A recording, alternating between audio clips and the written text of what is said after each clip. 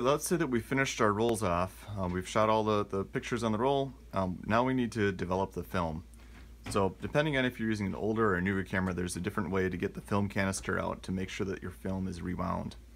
So for a modern camera, it should rewind itself. Or if you need to do it prematurely, you'll see a symbol that looks like film being rewound. And that's the button that you need to press. And sometimes you have to press two buttons at once to make it rewind the film. But once you have a symbol like that, you know that you're ready to open up that canister or the back of the camera and the film has been rewound completely. So that's all good to go. It's light tight and I can move forward with the process. So I'll set the camera off to the side here and move on to the old camera. Let's get that film out. So in older cameras, there's going to be a manual part to it where you need to rewind the film completely yourself. So down on the bottom of the camera, there's a button that you press, and that releases this side here so that it can rewind freely. So then I'm going to take this little lever out again that I used to start with, and the way that the arrow is going, that's the way that I turn this, and it's going to wind the film all the way back up into the canister. And you want to keep doing this until you're certain that it's all wound in. You'll feel some tension at first, and then the moment you feel like the tension is gone, you know that it's fully rewound. Then you can open up the canister here, or the back of the camera, and pull out your canister, just like that. So if you were doing this at home and you needed to load in another roll, you follow that same process to get your next roll in place to shoot it. Alright, so next we're going to get this film ready to go to put into a developing tank. Developing tank looks like this. We've got a top part, we've got a center post, and we've got the bottom piece. The post goes into the bottom. This top is going to be screwed on top after we get our film into these film reels, and that's going to be what we'll use to develop the film. This is going to be light tight when we get these in place, but you actually have to do this in pure darkness.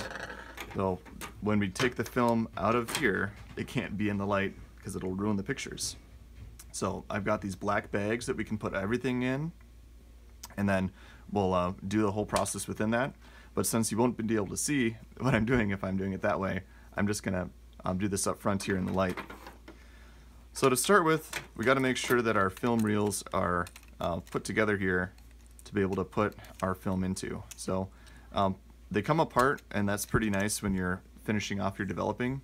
But to be all set to go here, we got to make sure that they're locked in place like this, where we have a little bit of turning that can go on.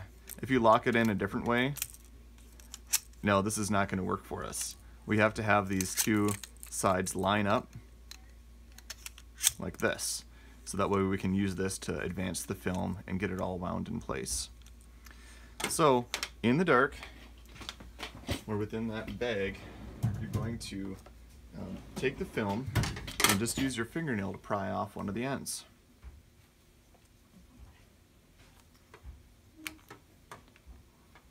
With one of the sides off, you can just pull this out completely. We reuse these and we wind new film onto them, so don't throw them away. Let the film come off. We're going to do a cut so that way the film is straight right here. This is all parts of the film that had already been totally exposed to light, so it doesn't matter if we cut into them. On the tail end of the film, we'll do the same thing. That was another section that when we wound the film in place was exposed to light. This piece here you can take off,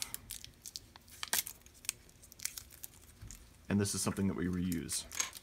These two pieces we're just going to trash. Alright, next we got our film off of the little centerpiece. We're going to take that film and we're going to insert it onto the larger side of the film reel. There's two little ball bearings in here that'll catch the film if we push the film through this side, and then it will allow us to wind the film on. So I'll take the film and I'll put it through until it's through that section where the little ball bearings are. Sometimes you have to pull it just a little ways. There we go. So now I'm going to wind the film on just like this. If it catches, That could mean that you've got an obstruction within the film reel, but it looks like I'm okay. Sometimes you just have to kind of move this back and forth just a little bit until it starts to move freely. The other thing that can cause it to catch is if you've got not a clean cut. So if you haven't cut straight across the edge on that front end that you're going to be winding through first, that can be something that causes this to catch. You can see that it's advancing the film, rolling it on. It's important that the film doesn't touch itself as it goes through the developing process. So this allows it to get in place within here, and then the chemicals can flow freely on both sides of the film. So again, this is all in the dark, but you then take that film and you push it down to the very bottom of the post. It can hold two canisters, or two film reels here, but you need to make sure that the film is the exact same ISO because they develop at different times. So the hundreds need to go with the hundreds. If you do 100 and then a 400, your developing time will be off and you'll have a tough time getting the exposure to be right on the film. Because you're exposing the film when you take a picture, but then you're developing it to the correct darkness using the chemicals for a certain amount of time. So I'm just going to do another roll here and get it in place, but it's going to be something I'll just fast forward and you can see at a faster pace in the video.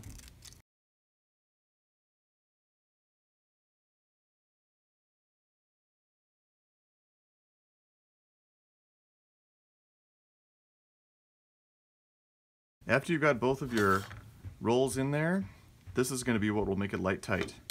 Now, you don't need to screw this on so tight that it's going to be hard for you to open again. You just want to get it so that it starts to catch. Now what we'll be able to do is go through the developing process by pouring the chemicals in and developing it and pouring the chemicals out. So that's how you get your film out of the camera and into the developing tank.